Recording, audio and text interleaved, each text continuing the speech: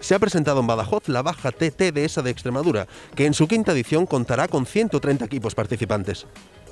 Esta quinta edición de la prueba Baja TT Dehesa de Extremadura para nosotros es motivo de orgullo, pues porque estamos siendo capaces de posicionar una prueba de motor que se desarrolla en un espacio medioambiental único como es la Dehesa de Extremadura a nivel nacional y a nivel europeo. El 25-30% son de otros países y eso pues nos va a suponer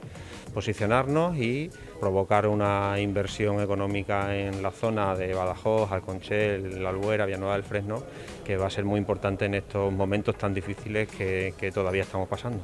Es un reto muy importante porque estamos en la quinta edición. Somos prueba internacional en el campeonato de moto, pero aspiramos a ser también prueba del campeonato de Europa en coche. Pasamos la inspección y esperemos que la pasemos favorable y al año que viene pueda tener Extremadura por primera vez también una prueba de carácter europeo en el tema de apartado de automovilismo. Probablemente estamos ante una de las mejores pruebas del Campeonato de España de Rallys de todoterreno. Se compone de 7 pruebas en esta temporada 2021 y bueno, el hecho de arrancar en Badajoz es una suerte para nosotros porque Badajoz, pues bueno, por su extensión, por la orografía, por su riqueza cultural y gastronómica, por la climatología, pues hace bueno,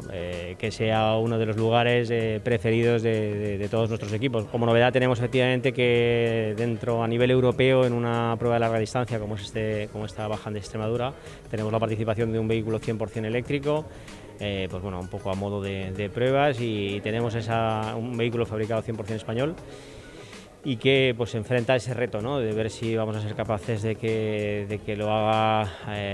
una buena performance y que además sea capaz de superar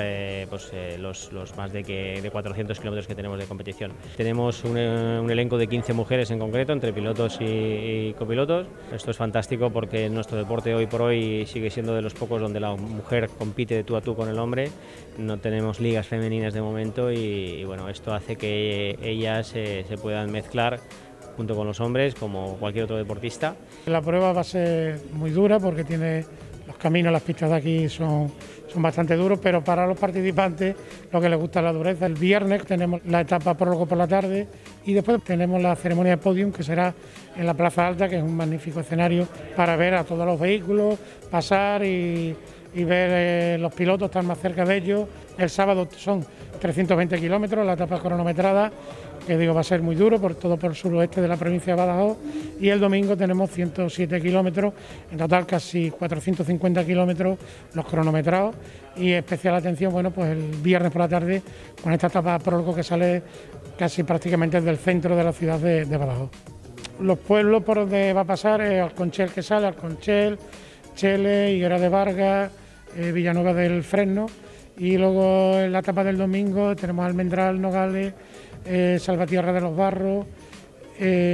Santa Marta y La Albuera.